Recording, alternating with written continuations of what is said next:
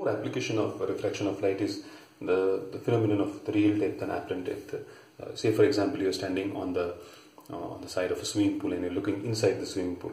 The floor of the swimming pool appears raised, and that happens because of refraction of light. And we will study that in detail and look at the various aspects of the angles and the refractive index while we look at the real depth and the concept of apparent depth. So let us say we have a container in which we have water, and there is an object O placed inside this. So this entire container is filled with water up to depth T, and there is an object placed over here, and I'm looking at it from the top. So the eye is over here and it is looking at this object.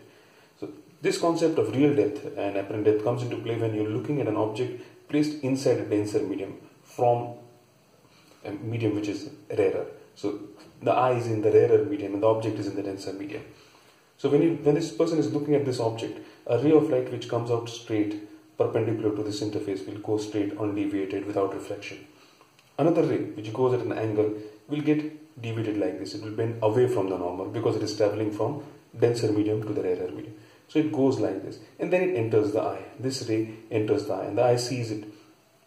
And when the eye sees it, it traces it back straight, and this is where the image is formed. This is the object. The image gets formed over here because the object traces it in a straight line like this, and it sees it over here.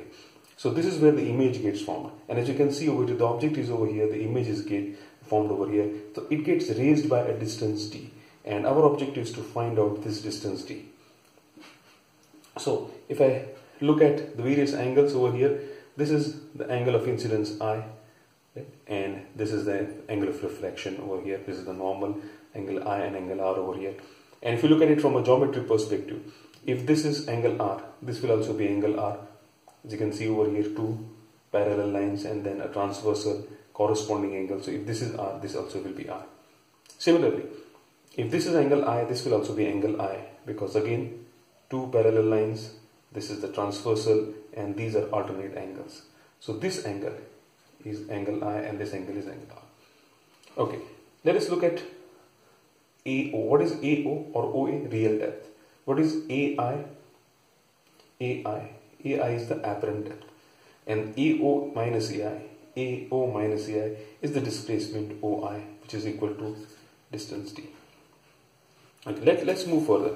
So what's happening over here? So if I look at triangle OCA, where's triangle OCA? Triangle OCA. If I look at this particular triangle, then sine I is AC upon OC. This is OC. Remember, this is the 90-degree angle, so this is the hypotenuse, OC. So sine I is AC upon OC. If I look at triangle ICA, then sine R will be opposite side, that is AC upon IC, the hypotenuse, AC upon IC.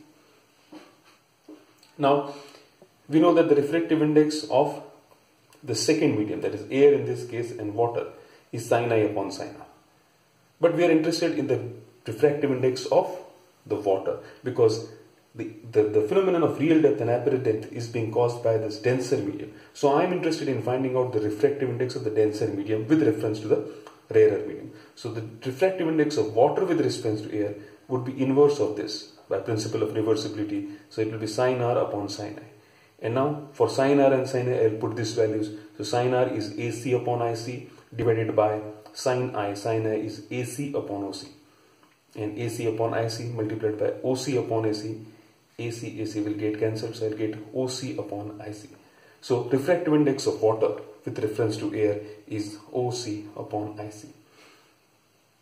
Now what is OC? OC is this, and what is IC? IC is this. Now, as far as the eye is concerned, the eyes will be able to see this ray as well as this ray only if the aperture is small, and then if you know that the aperture of eye is very, very small, therefore it will be able to see both these rays only if they are very close to each other. So this ray actually will be very, very, very close to this particular line. It is not that they are so far apart, they are very, very close to each other, only then they can be seen in the eye. So if that is the case, then OC can be taken as OA, because this distance will be very, very small. AC will nearly tend to be 0. So OC and OA will be equal. So for OC, I can write down OA, and for IC, similarly, IC, I can write down IA. So I get OA upon IA, and therefore the refractive index of water with reference to air will be OA upon IA. What is OA?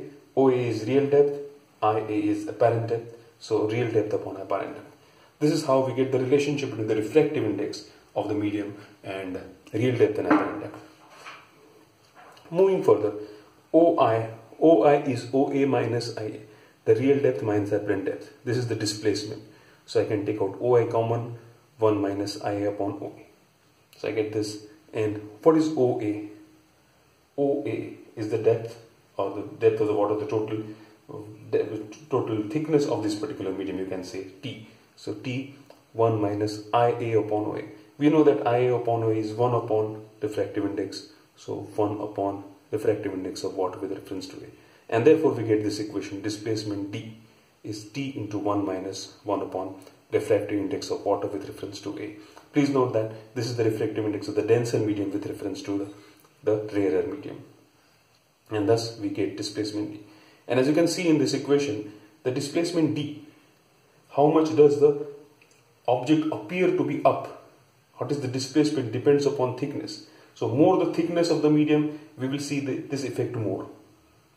And it also depends upon the refractive index of the medium. So as the refractive index of this medium increases, this term will become smaller.